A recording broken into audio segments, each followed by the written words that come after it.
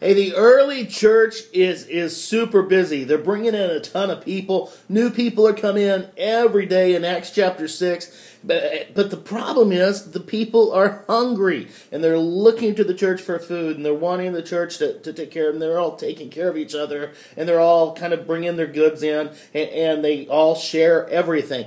But it's become a problem for the 12 disciples, for the 12 apostles, and they're a little just frazzled. They're stressed out a little bit, and they're like, hey, we can't keep doing this because we really just need to preach. We really just need to teach people about God. But all of a sudden, we're all just totally concerned with food distribution. So they prayed and they thought about it, and they picked some guys who were full of the Holy Spirit and full of wisdom, and they picked 7 guys who were kind of in charge of this distribution. They were this 7-man task force, and they were all in charge of the distribution of food. So they were kind of God's grocery store. And one of them was this young cat named Stephen. Now, Stephen was awesome. Stephen was full of the Holy Spirit. He was full of wisdom. He was just full of faith and just amazing dude. And he could also, check this out, glow in the dark. Yes, it's true. Check this out. We're going to start verse 7.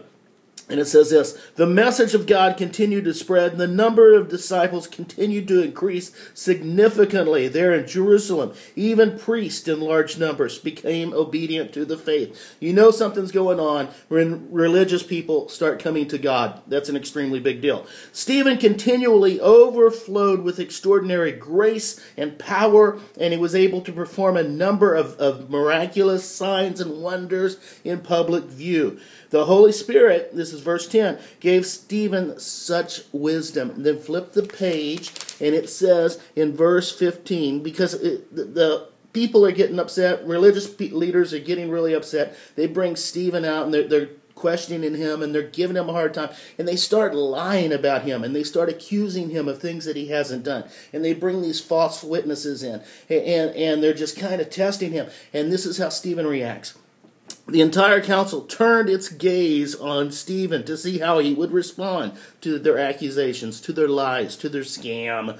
And they were shocked to see his face radiant with peace, as if he were a heavenly messenger. He was glowing in the dark, all right? And here he is, and here's what I think set Stephen up to glow. What set him up to glow in the dark? His first thing is he was willing to serve. He was willing to do whatever it takes. Wasn't a real glamorous thing to be in charge of food distribution. Okay, it wasn't a forefront thing. It wasn't a platform thing. It was just kind of a humble job. He was willing to do it because he was willing to do whatever it takes for Jesus. He was completely sold out, okay, and he was broken. And there's a humbleness that comes with just being broken. And when we're broken, we realize, man, I must decrease, Jesus must increase. And when we come to that point, the things that break God's heart start breaking our heart. So when we see hungry people, it hurts us. When we see hurting people, it hurts us. That's where Stephen was. That's one of the things that set him up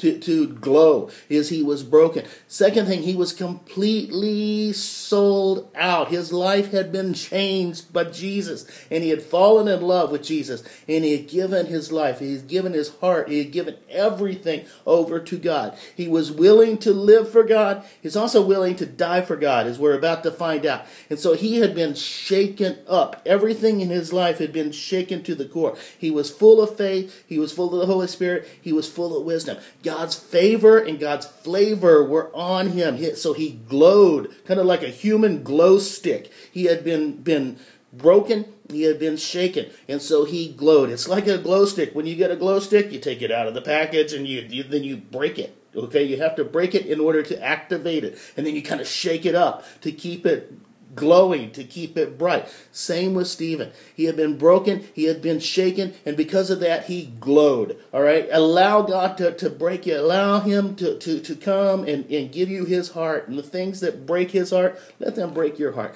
Allow him to shake you up and surrender to the shake. Give him everything you are. Give him everything you have. And glow in the dark. Glow, little glowworm. Glimmer, glimmer. God bless you. Giddy up.